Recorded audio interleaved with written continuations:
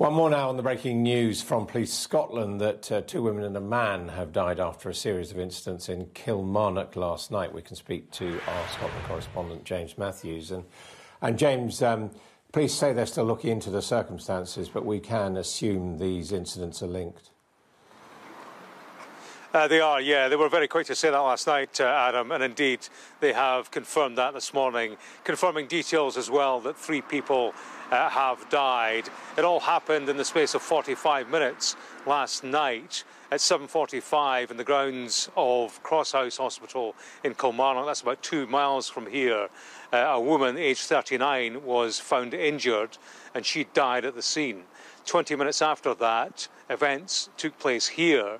A woman aged 24, she was stabbed, taken to hospital, having been found injured, but she died in hospital.